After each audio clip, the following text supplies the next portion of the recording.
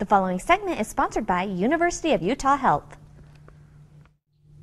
One extraordinary act of kindness changes two lives forever. Dr. Miklos Molnar from University of Utah Health is here to share how you can become a living donor. Doctor, welcome to the show. Thank you. So what is a living donor? So a living donor is a person who donates an organ or part of the organ from her or him body to someone else. Usually people donate one of their kidneys or part of their livers, and these living donors makes 1,000 transplants possible every year. Amazing. All right. So tell us a little bit about the living donor transplants at the University of Utah Health. So we are the #1 transplant center in the state of Utah. We did 63 living donor transplants last year and 53 a year before. Amazing. So it's basically almost 40% of our total transplant is coming from a living donor. Yeah, that is a lot of lives saved and changed. What are the benefits of being a living donor? So there are benefits for both the donors and the recipients. The recipients is the person who is getting the kidney. So for the recipients, you don't have to wait for an organ. It's better quality than a deceased donor organ. We can schedule the surgery based on the convenience of the donor and the recipients as well. There is lower rate of rejection, and living donor kidneys, I'm mainly talking about kidneys, last almost twice longer than a deceased donor.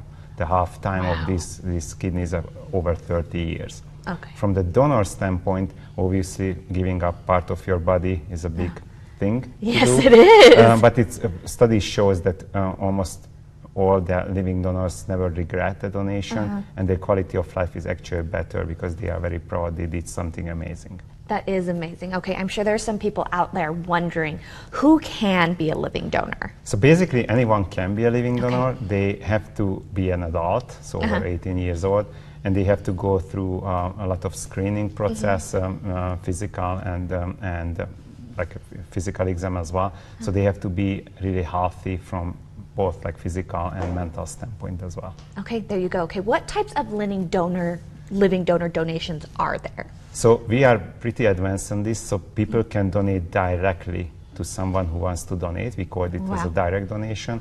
Or sometimes we can do even better. We can do something called a pair exchange. When somebody wants to donate on behalf of the recipients, and then the recipients getting a different living donor kidney, but that help us to get a best match for the recipients and the longest kidney life. So it can be directly to the recipients, or it can be a so-called pair exchange when you donate on somebody's behalf to another person, and your recipients is getting another living donor the same time or different time. Honestly, I keep saying wow, wow, over and over again, because what you're doing is truly amazing. I don't say this lightly. You really are changing and saving lives. Where can we go for more information?